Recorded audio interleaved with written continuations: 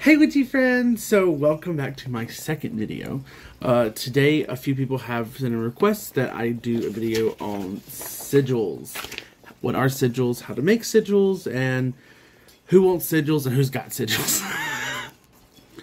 A sigil, quite simply, is just a symbol. A symbol that's made from phrases, words, ideas. Some people use the sigil number grid and the letter grid like I use. Some people free draw their sigils and they look freaking amazing. And I don't have that ability to freehand sigils. But if you're an artist and that's what you feel more comfortable doing, go for it. There are 1,005 different ways to make sigils. Figure out what works best for you, or figure out a new way that no one else has thought of. A sigil is quite simply a symbolic representation of the practitioner's desired outcome. So when you're making your sigils, you need to not just think about what it looks like. You also need to be focusing in on your intention. What is the purpose of the sigil? Why did you make this sigil? One thing that I like to do before I sit down and I make my sigils is I like to sit there. I light my candles and I just sit there and I meditate. Because I want to try to clear my mind of any outsource or outside static. That's just how I refer to it. Or outside ringing, because I get that a lot. And you just want to be able to make sure that when you're making your sigils, you can home in and really, really, really concentrate on what you're doing. Now, I know that's not for everybody. That's just simply how I do it, because I know certain people, certain practitioners who actually draw their sigils while they're in a trance or while they're meditating and they're not even looking. And it is absolutely magnificent. So let's talk about the letter grid and the Saturn number grid. Sorry, this is letter grid. I was trying to make this video without messing anything up, but y'all know me. I'm not trying to be hiding anything. You have your letter grid, and then you have your sigil number grid. Saturn number grid. Oh my goodness. What is wrong with me today? So let's talk about the letter grid. So as you see it, it has every letter in a block, A to Z, and you have 1 through 9 at the top right here. So that, the way I do it at least, that stays the same. That never changes. And you take your letters and you, let me get it in frame, you take your letters of whatever your word or your phrase is and you circle it. And then when you come down to here, after you have your letters, you correspond to which column has a number. And then you come down here to the Saturn number grid. This, as long as it, for me, how I do it at least, as long as it's within this space, these blocks right here, you're fine. These numbers can go in any order. In fact, when you do it in a different order, you get a different sigil, no matter if you're using the same word, phrases. And it could be a really great way to reactivate and recharge your sigils. Because after a while, it is important to change up your sigil, especially if it's for protection and stuff like that. I don't normally just go out showing off my sigils, because I feel like that, you know, give away certain secrets of what you're using protection. I don't recommend anyone give away, like if you have advice on what people can use for protection and stuff like that, that's great. But even if someone gives you an idea of how to do some protection, change it up just a little bit, because you want to be able to put your own intentions in it. You want to put your own little zhizh on it. You want to make sure that it's as complementary to you and your practice as possible. That way, because it's depends on who you ask. Some practitioners think that if you give away your protection and how you do it, people can get around it. I kind of believe the same thing, so always make sure that everything you do is somehow altered to your intention, to your desired outcome. So for the first phrase we're going to start out with is actually the first sigil I ever made a while back. And it's my spells manifest. So what I do is I go through and I cross out A, E, I, O, U, and Y. the reason why I go through and I mark out the vowels is because it shortens the phrase and makes it a little less complicated to connect the lines.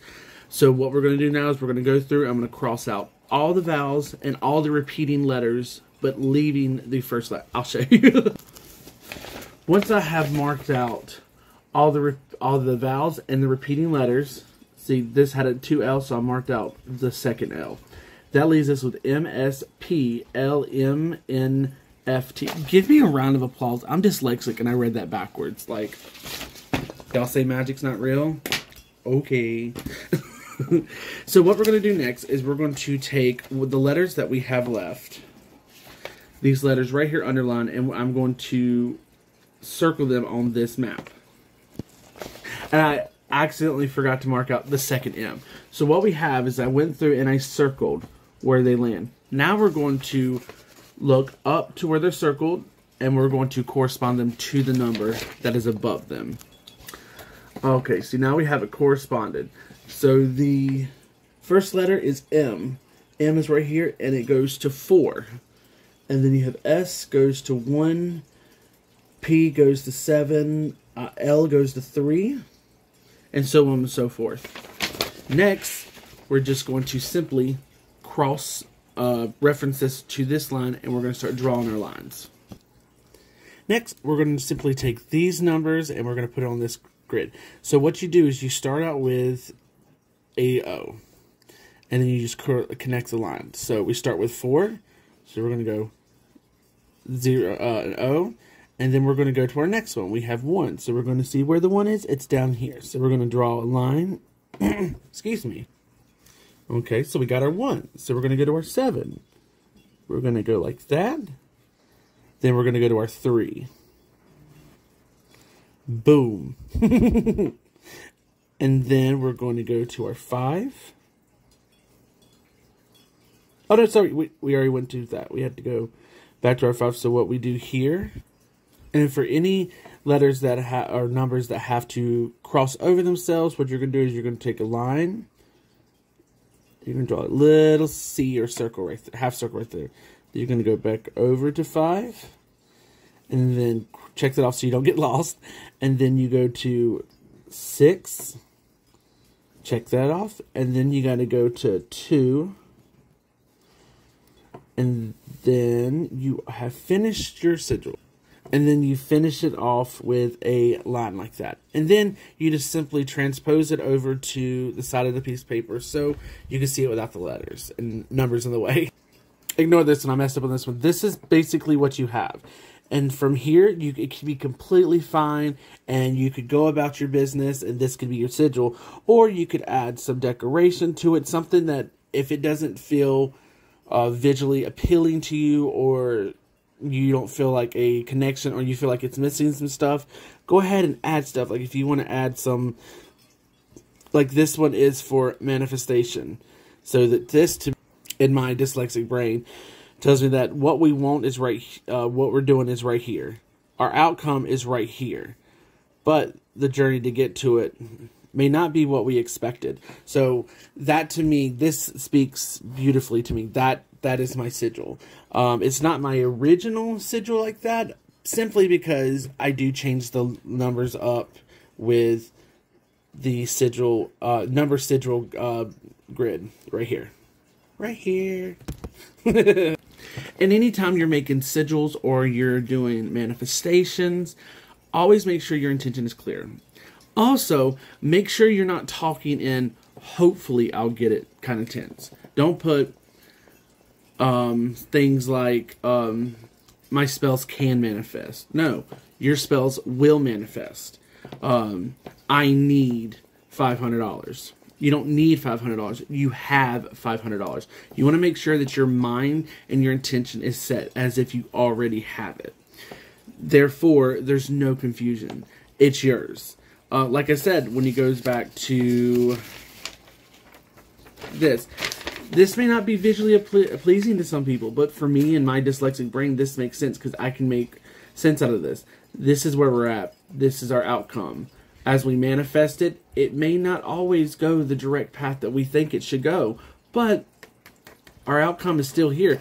It may take some while to get there, or we might have some unexpected turns and tossles through the way, but it's there. That's why I tell people when you're doing spell work, and if you're specifically wanting something, make sure you really, really want, especially if it's certain things, make sure it's something you really, really want. Because just because you want the outcome does not mean we know what the in-between is going to look like. The in-between could look crazy as hell. 50 people could get hurt in the meanwhile. Is that worth it to you? So that's what I try to keep in mind, and that's what I try to tell others. Everyone practices different. Everyone's practice is valid. This is just simply how I practice. The second and last, like, how to do it example is this one. We are in desperate need of a car. So I put the car is mine. So what we're going to do now is we're going to go through and we're going to mark out all the vowels E, E, I, O, U, and Y. And we're going to mark out if there's any repeating letters. And after you cross out the repeating letters and the vowels, you're left with T, H, C, R. I couldn't read it. R, S, M, M. So what we're going to do now is I'm going to go through and I'm going to correspond that to the letter grid, and we're going to see what numbers it lines up with.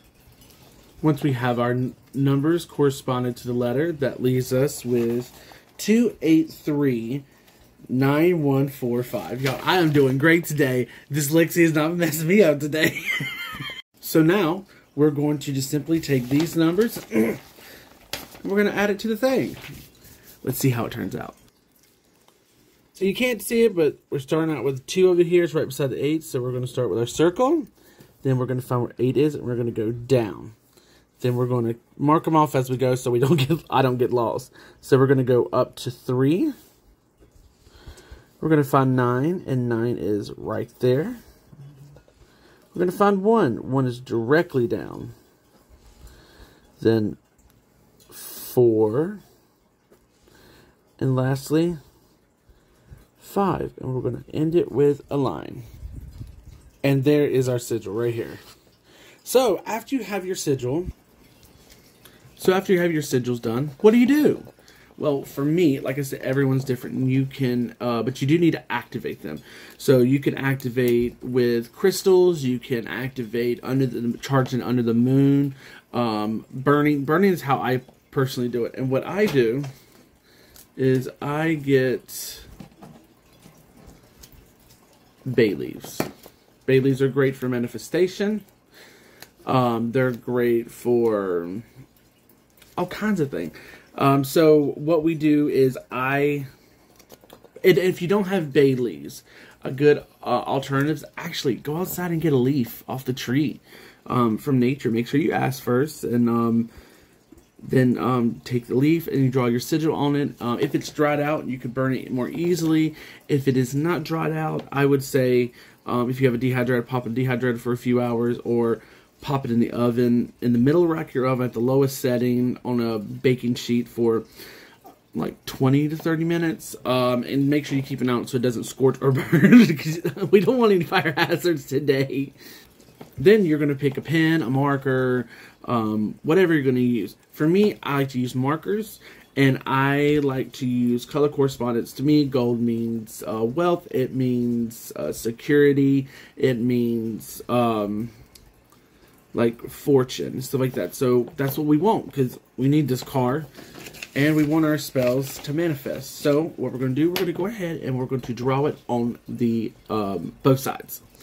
Now that we have our sigils on our bay leaf, so what we're going to do, what I would do next is, like I said, you can charge many different ways and activate many different ways.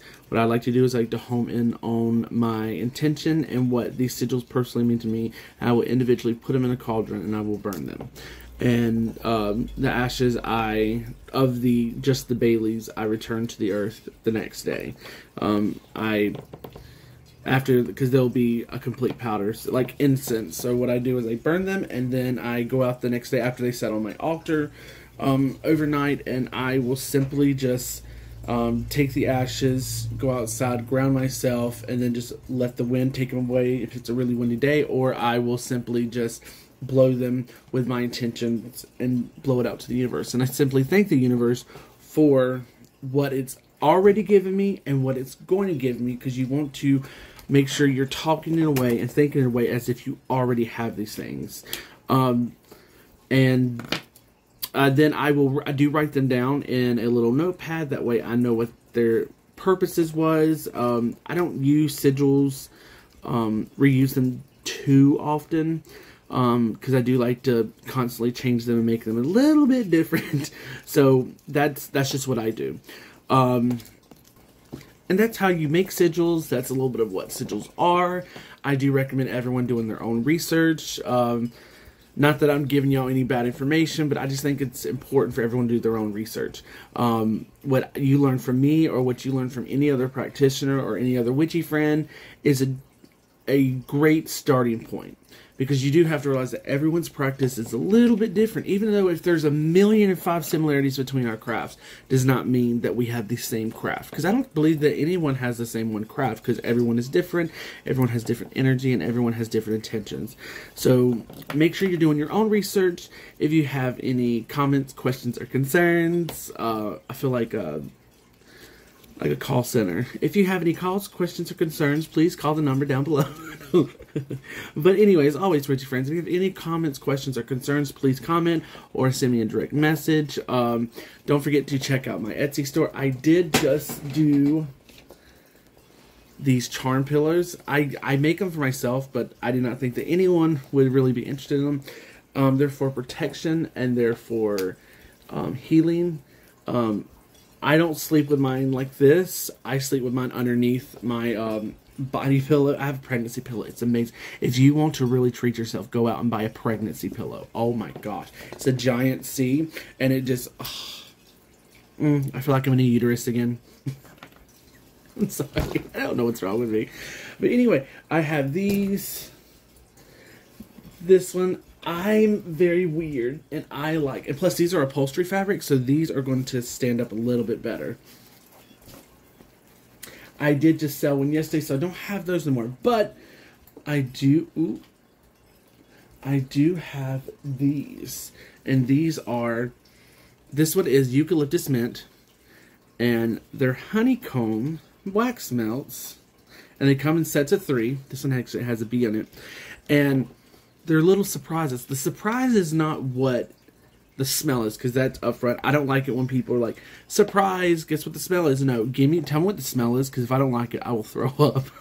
But the surprise is once they start melting, there's little things inside.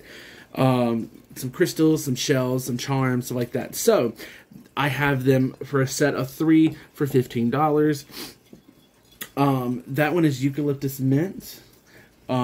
The computer screen went off. This one is pheromone, and this one actually has the organic chemical compound of actual human pheromone. So these are great for if you have want to do a love spell, or you want to do a self-love spell. That's perfect. That's great. And then I also have lemongrass, and each individual comes in these little baggies. And these baggies, the reason why I package them like this is because I always want to try to give back things that y'all can reuse in your practice. These, after you get done, after you put one of these in your wax melters, take this, don't throw it away. You can use this, put some lemongrass, some rosemary, some bay leaf, some basil, and carry it around in your purse, and or hang it up in your car. It's great for protection. It's great for lifting up your spirits. Also, even if you're a skeptic out there and you don't believe in magic or whatever, like, aromatherapy is a real thing. I actually keep this vessel around my neck, and I have rosemary in it right now, essential oil, and whenever I'm feeling overwhelmed or stressed, I just simply, especially in public, I just smell it, and it takes me out of my own mind, and I'm able to say, okay, this is just an emotion, I'm just feeling overwhelmed, I'm fine. And then... we have 4 cents right now. 4 cents, yeah, 4 cents right now. So I went through those, and this one is, I really don't like the name, but because it's so cheesy, but I love it. This one's purple, and they all have the inside mystery. But this one is Spring Sunshine Love, or something like that. I have a thing right here. Let me see what it says. Warm spring sunshine.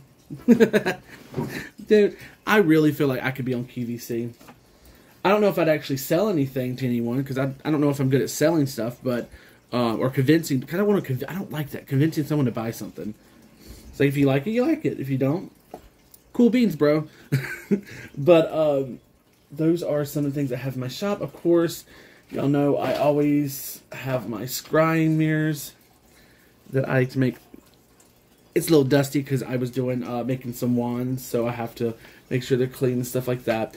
But if you have, like I said, any comments, questions, or concerns, or any questions about any product I have, please message me. Feel free. As long as I see your message, I will always message back. Because you took the time out of your day and you sought me out and messaged me. And who am I to think I'm any better or to think that your question's not worth answering? So message me. We can be friends. Join the Witchy Discord. I have my Etsy store linked on my YouTube. I also have the Minecraft server. So there's ever-changing, always things adding to my shop. If you have anything in particular that you see on my shop but you want it done specifically for you, let me know. I could take a custom order and let you know what the prices are from that. But thank y'all all so much for all the love, support, commenting, sharing, messaging me, all the words of encouragement, and all the positive feedback from my shop. I appreciate y'all so much. And as always, witchy friends, have a great day. Don't let the bastards get you down, and blessed be. Bye!